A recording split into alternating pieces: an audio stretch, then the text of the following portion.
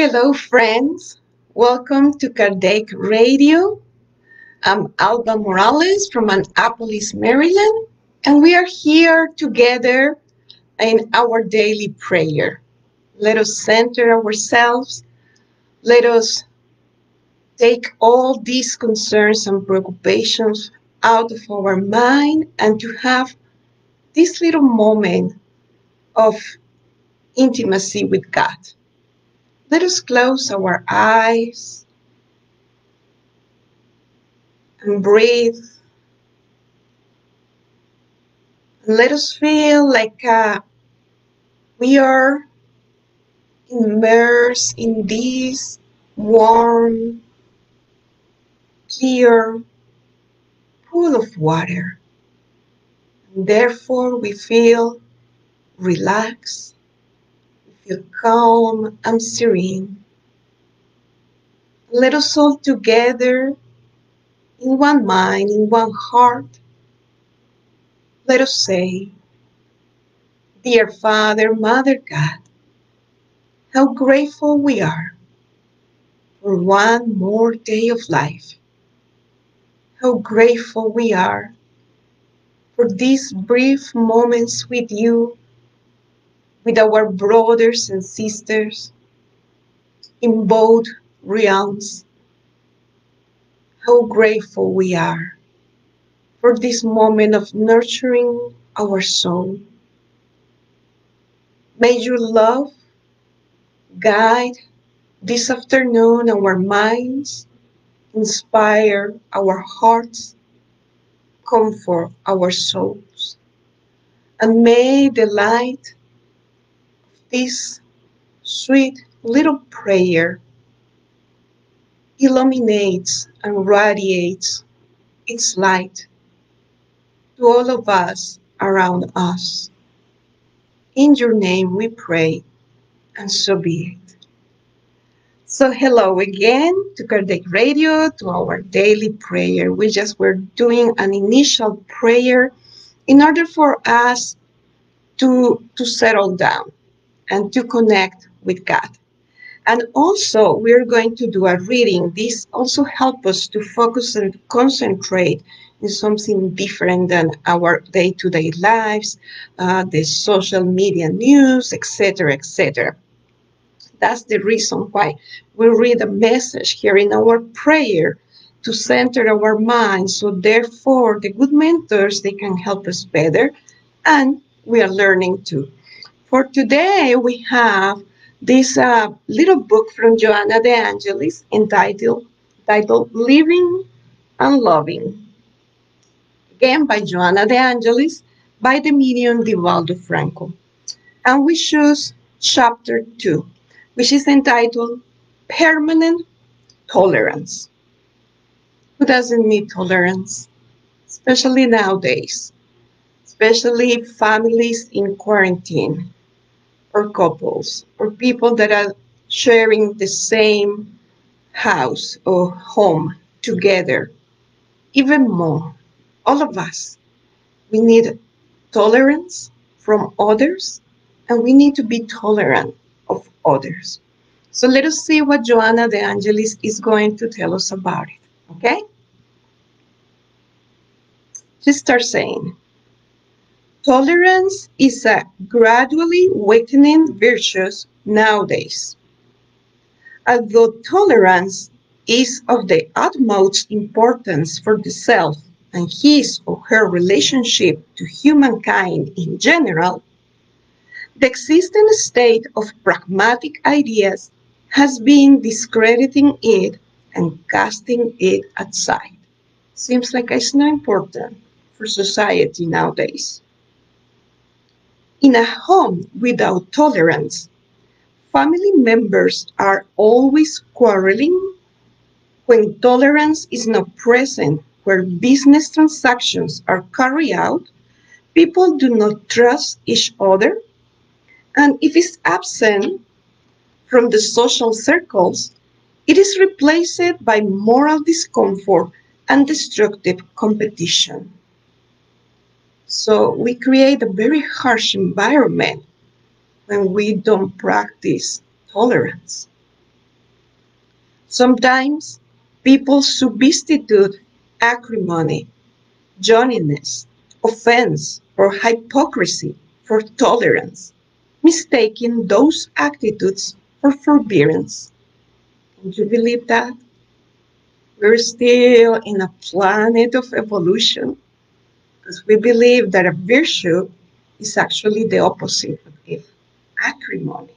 Wow, and we're thinking, oh, that person is very tolerant. No, my friends.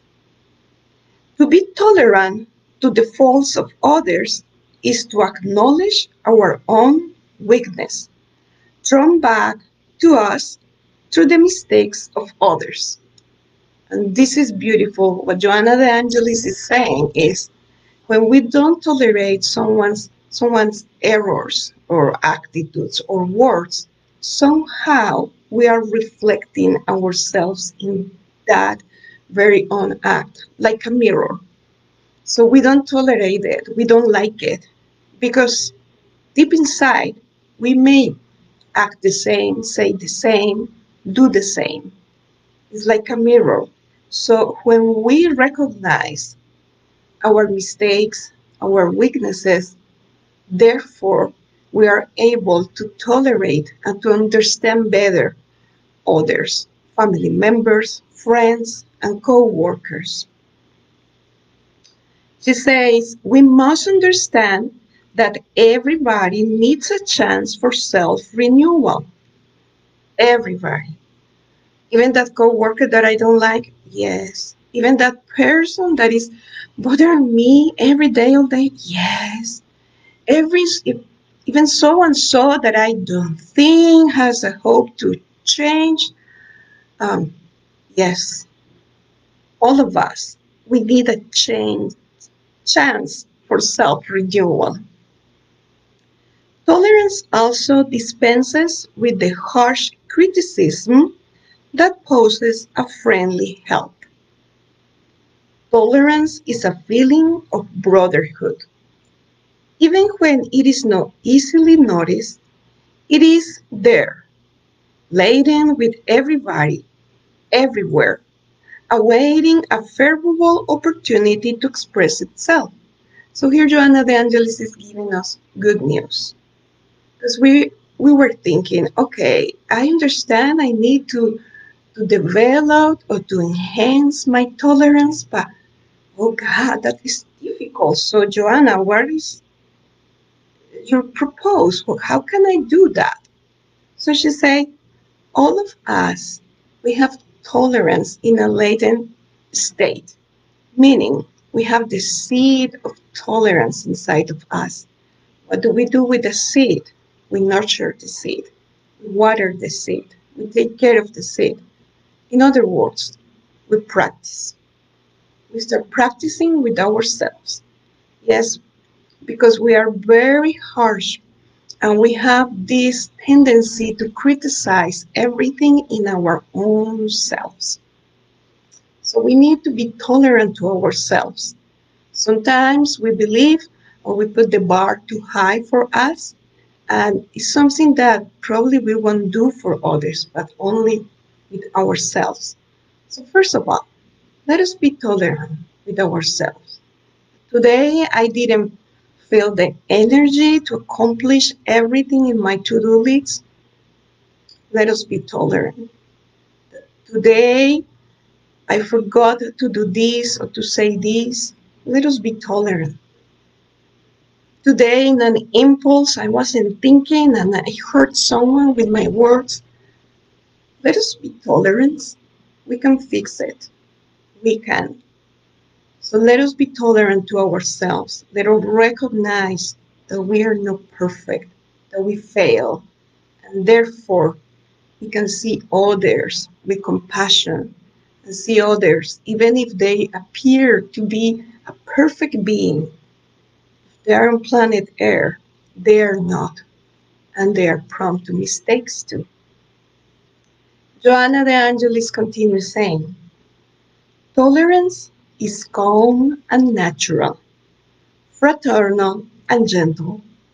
It springs from one's heart like limpid water that quenches one's thirst.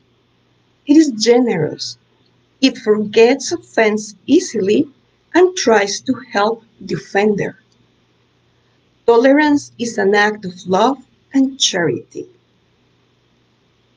We are going to read that again. Tolerance is an act of love and charity. How can I be charitable with the people around me? Being tolerant. I don't have financial resources to share with others. I can be tolerant with them. Or I don't have the skills to do something for others. Let us be tolerant. Let us put gentleness and kindness and fraternity in the world. That is tolerance. A person's moral development is measured by the degree of tolerance he or she is able to grant to the errors and limitations of others. So the stature, the height of our spirit is measured in the degree in which we are tolerant to others. Say the mother or the father of a toddler. The other day, a good friend of us was sharing that his toddler uh, took his car keys and hid it in some place that they couldn't find it up to today. No way. They searched for all around the house and the car keys are not somewhere. So understanding that this is a toddler, right? That didn't do it with a bad intention or mischievous intention, this father comprehend, understand the situation of the toddler, and therefore is tolerant to the situation even though it's difficult. They need a second copy of the car keys. That's what God does with us. We make mistakes. We are coming in several reincarnations, trying to learn. And again, He can see us in this process of learning and evolution with tolerance. And that's basically what Joanna is telling us here, to develop this heart and mind of a mother, of a father, that can understand that the other, my neighbor, can make mistakes. To finalize, there is not a single person in the world who never makes mistakes. This is the reason why we need to be tolerant to one another. Tolerance pacifies the offender and helps him or her to grow spiritually while opening up areas of sympathy for the tolerant person. Tolerance is a child of superior feelings and reveals the wisdom of reason. When Jesus was betrayed by the gross ignorance of populace, the cunning of the Pharisees, Pilatus' weakness, and the cowardly behavior of friends, he was tolerant to them, although he never had himself needed anyone's tolerance. Jesus taught boundless love. His life was a hymn to tolerance and an opportunity of redemption to those who had fallen by the wayside. Be yourself tolerant to the faults of others because you also need tolerance, both from others and from the laws of life. We need tolerance from others and we need tolerance from God.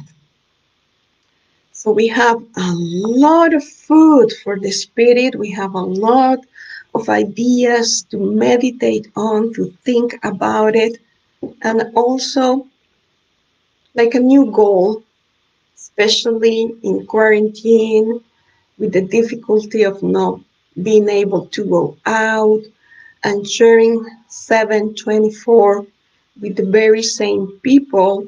It is normal that situations can feel that they're out of our hands. But we always have this moment of centeredness, which is prayer. We can do it together, like here right now. We can do it by ourselves. And when we feel at the edge of our emotions that something is going to explode in our heart, we need to breathe, calm.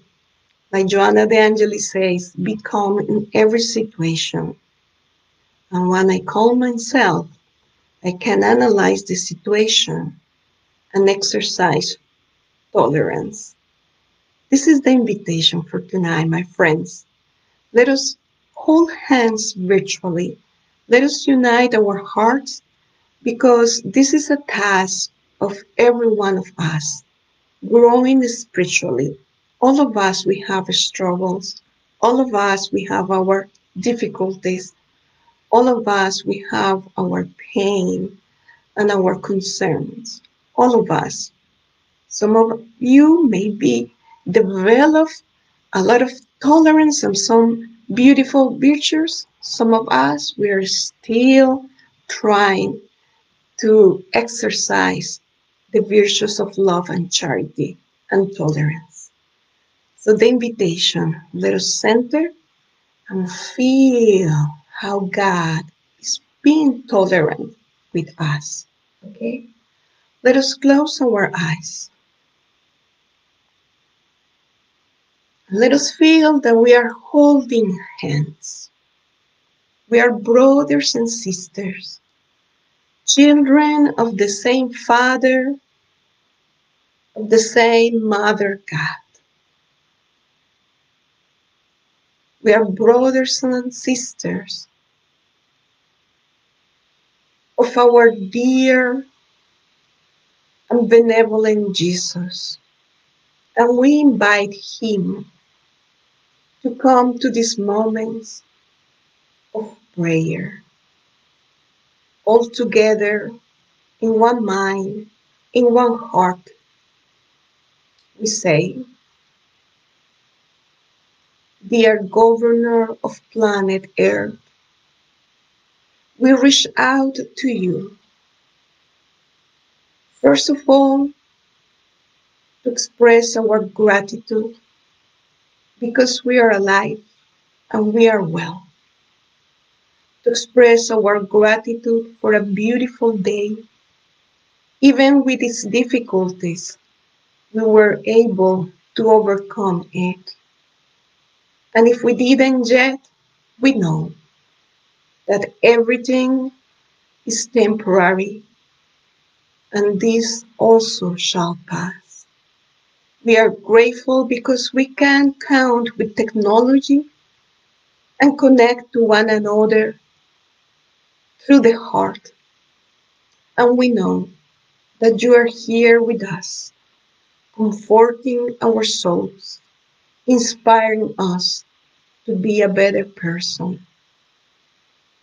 Dear Master Jesus, we are here also to pray for others, to ask for your benevolence and for your mercy, so they receive the healing that they need in their physical bodies, especially all of our brothers and sisters undergoing the illness caused by the COVID-19 virus. We pray for all of those who are isolated in hospitals, battling this deadly virus without the support, the emotional support of the family members. May the good mentors, may the good spirits surround them and give them the strength to pass these tests. We pray for all the first line workers, for the anonymous heroes and heroines that are working in hospitals, that are working in education, that are working in different fronts of the society. We don't know their names, but they have families, they have loved ones, and they're exposing themselves day in and day out, working diligently to benefit others in need. May them be protected and guided. Give them the strength to continue their work. Give them the resources, moral resources and physical resources, so they can accomplish their tasks. We pray for all of those who are currently undergoing illnesses of the mind, that they feel their emotions are out of balance and they don't know how to go back to the state of balance. We pray for them that even though outside is sunny, for them is a dark and rainy day. Comfort their hearts and give them the light to understand that it is inside of themselves that they can find their very own cure. Give them the hope and the solace and the relief, fighting encouraging words through a message in social media, to a phone call from a friend, to the encouraging words of a family member. May all of them be brave and walk towards their own healing. We pray for ourselves. We pray for our very own needs. We don't need to express it with words. You know our heart. You know our thoughts. And we lift them up to you so you can take care of our needs, of our concerns, of our preoccupations, of our very own illnesses. And we lift them up to you because we are full of hope. We know this is a temporary situation. We know this is a moment of transition. And even though it's difficult, we know also that we are being blessed by our dear Father for giving us the chance to live in these times. We are witnessing the transformation of the planet, and we want to be part of the transformation. We are grateful and we praise you, and we sing a song of joy in the midst of the darkness, because we know later when you call us to the spirit realm, we will be singing all together, triumphant as a brothers and sisters, overcoming the current difficulties. May your light bless our homes, our neighbors, our community, our cities, our country, our world. May your kind heart embrace us all. In your name we pray, and so be it. Thank you, friends, for being here. We hope that you feel renewed and refreshed as we feel. We feel here in our heart the connection. And although we don't know each other, we're very grateful for these moments with you. Until next Friday, thank you.